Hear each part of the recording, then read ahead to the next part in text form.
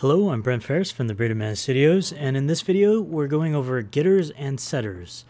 So in the previous video we went over inheritance. Before that we went over classes in JavaScript 6, and so in this one it's only right to go over getters and setters that are a part of classes.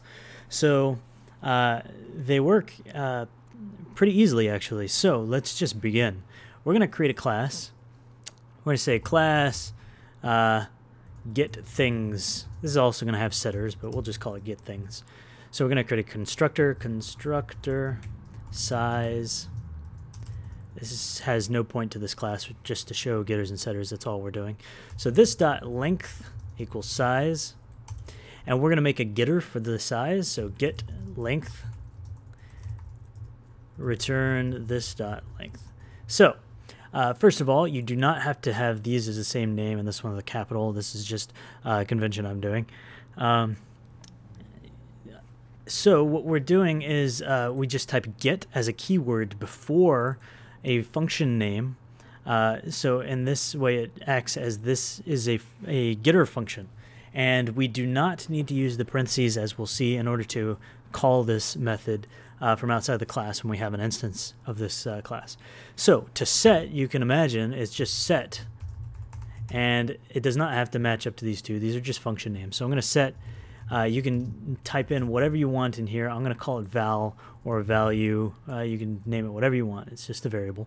And I'm going to say this dot length, if I spell it right, length equals value.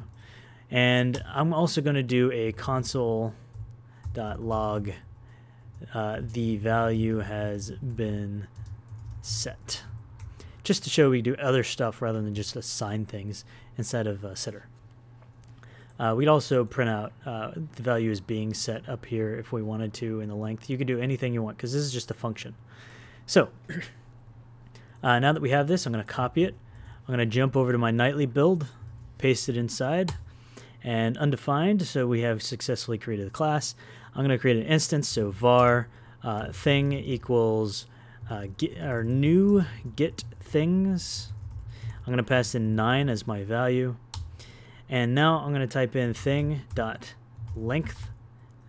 Notice I'm not going to put parentheses. You'll see that it gets 9. I'm going to say thing dot length equals we'll say 10.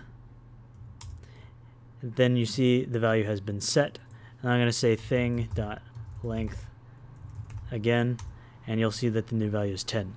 So those are getters and setters inside of JavaScript.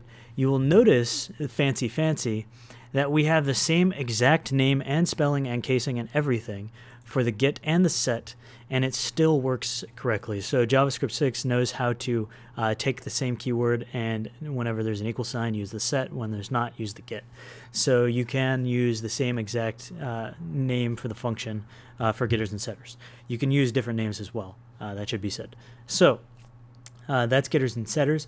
In the next one, we're going to go over compute methods, which is basically runtime methods where we can create methods via strings for a class at runtime, which is kind of fancy if you are creating runtime classes. So join me in the next video and we will be going over that. If you have any questions or comments, please leave them in the comment section below. Just let me know if you have any confusion or if something's not working or if you want to see something new. So until next time, I'll talk to you later.